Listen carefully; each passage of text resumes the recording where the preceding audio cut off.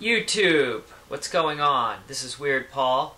I'm 2 days away from my haircut, which I'm really looking forward to, and I'm back to answer more questions from subscribers and Facebook friends today. So these are going to be all music-related questions. Ready? First question we've got is, did you ever see the girl from Halloween again, the one who was bartending and wearing her grandmother's ring? Well, that's a question about a song called Halloween Night, which is on my album The Dame That Drove Me Nuts, which I recorded in 1999. And that song is not about my personal life.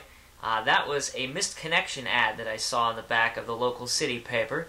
And it said, "You were bartending and wearing your grandmother's ring. I was the really ugly cheerleader and I wish I could see you again." And I thought that was really funny, so I just used those as the lyrics to the song. And of course, I also wonder if that guy wearing the cheerleader costume ever got to see that bartender again.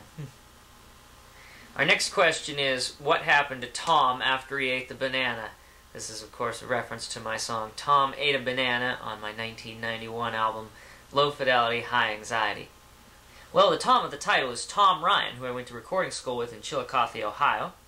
He can be seen on YouTube in a video of us playing Tom Ate a Banana.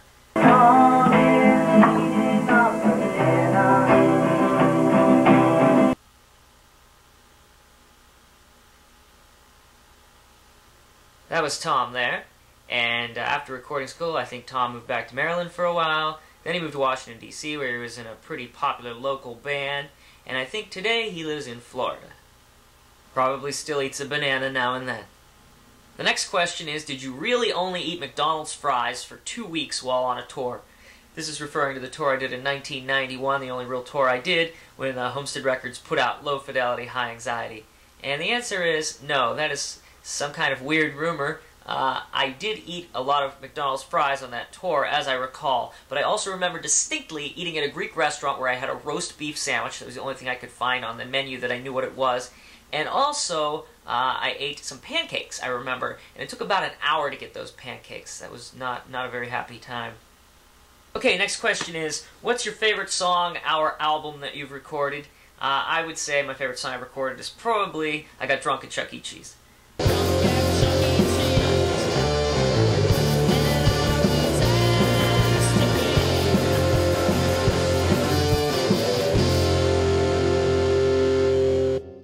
And it seems to be the favorite of a lot of people. It has an awful lot of views on YouTube. As for my favorite album I've recorded, well, right now I think it's Check Me Out Now, which is my latest album.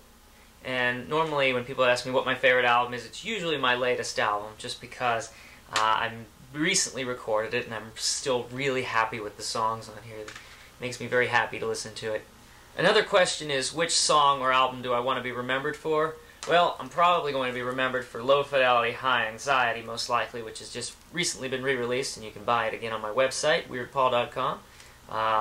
This is sort of my classic album, I guess, and I'll probably always will be. Another question is, just how did that meat get in the tang? Of course, that's referencing my song Piece of Meat in the Tang, where, you know, my dad found some meat in his tang at the dinner table.